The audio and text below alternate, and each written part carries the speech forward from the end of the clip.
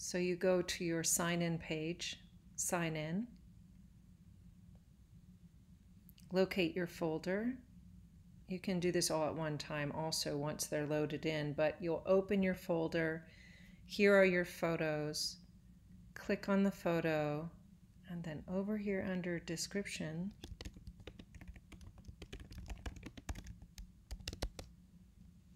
you don't have to save, you just simply click out of it to the next one.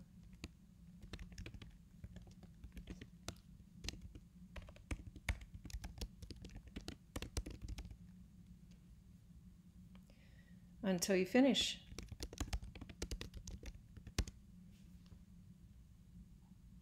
And then wait until you've put all your captions in to share the folder with me.